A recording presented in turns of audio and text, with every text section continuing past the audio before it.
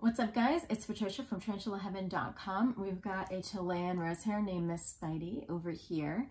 Maybe she's gonna move for you, but maybe not. Anyway, today for Tarantula Tuesday, we are talking about spider and tarantula eyesight. This is something that's very interesting to me because as far as I know, Spidey's eyesight, she might as well be blind. She can't see, as most tarantulas have terrible eyesight.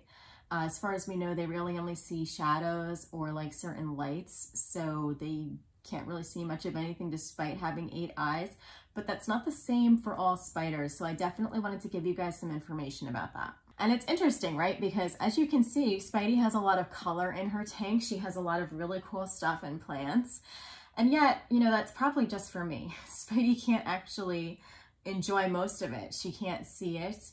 I'm sure that she does benefit from feeling all the different textures. I think that's interesting for her, and having different terrains to walk on, but can she actually enjoy the visual element of it? Absolutely not. Can Spidey see me? Probably not. I probably just look like a blob or a shadow or something like that. And so even though Spidey has no idea of all the things that I do for her and how much I love her, despite my pretending that she does, I don't think it matters. However, some other spiders might have a different story to tell.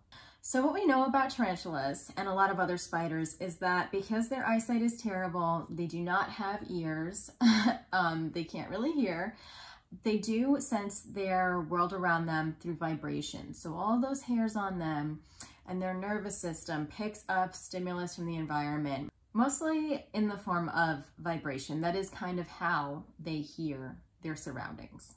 I've also heard that they kind of have a sense of smell too, which they kind of use their hairs for and their feeling senses for as well, which is very interesting. But as far as the usefulness of their eyes, there's not much going on there. However, it's a bit different for other spiders. So good vision is really, really important for hunting and capturing prey, as well as recognizing those spiders who might be mates or perhaps rivals. Jumping spiders in particular have been, and flower spiders and wolf spiders, net casting spiders, are actually spiders who have decent vision. And an interesting finding that I found out is that there are actually different spider eyes, which is kind of mind-blowing.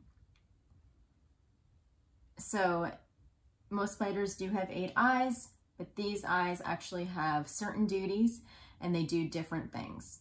So the eyes on these spiders, or most spiders, are usually displayed in 8 rows, these 8 eyes. Some spiders have 6, but most have 8.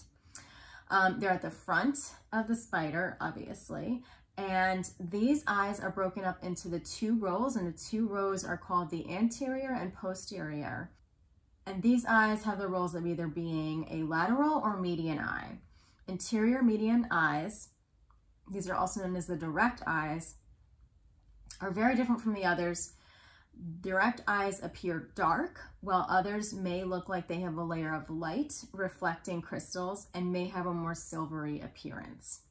The indirect eyes are able to see low light intensities, and spiders with good vision usually have larger indirect eyes. The lenses are interesting too.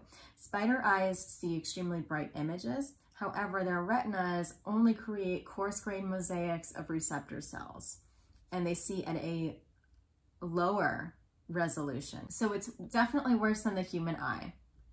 Some spiders, such as wolf spiders, actually have reflector eyes, and these spiders need large posterior eyes to help them hunt in the dark. And these eyes help them spot movement even when there's very little light. So very strategic on the wolf spider's part. Other spiders, like net casting spiders, they have very enlarged rear eyes, and these almost look like those searchlights. This also gives them advantage for night hunting. It gives them a wider field of view and are great in low light conditions. And jumping spiders, as many of you may know, are actually thought to have the best vision out of all spiders. They're more active during the day, so their eyes work quite a bit differently. Vision is excellent. It allows them to differentiate prey from mates and enemies. And here's an interesting thing. Their amazing vision actually allows them to pounce on prey very accurately. If you guys have ever seen videos on social media or YouTube about a jumping spider jumping on a leaf or on prey or on something, they are incredibly accurate. They can actually jump from distances over 20 times their body length. And jumping spiders have 3 different types of eyes. They have side eyes that can sense movement of distant prey through a blurry wide angle image.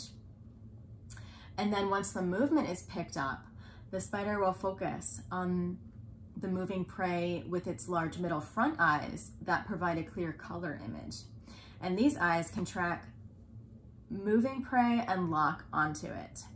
Then when the prey is within a closer range, the side front eyes judge how far the spider would have to jump to get the prey, and then it can calculate it and actually carry out the attack. I think that is super fascinating. I personally have never owned a jumping spider. I know that some people keep jumping spiders as pets, and so they can probably speak to a lot more of just how amazing the eyesight is and how accurate it is. But I have seen so many pictures and videos of them. I think they are so adorable. I might love to have one day.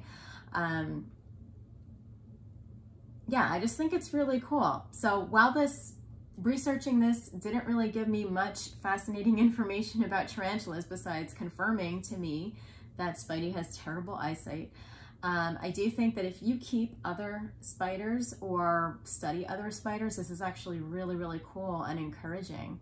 So I hope this gave you some good information for your larger education about arachnids. Anyway, guys, I hope you have a wonderful week, and I will see you next week for Tarantula Tuesday. Take care. Bye.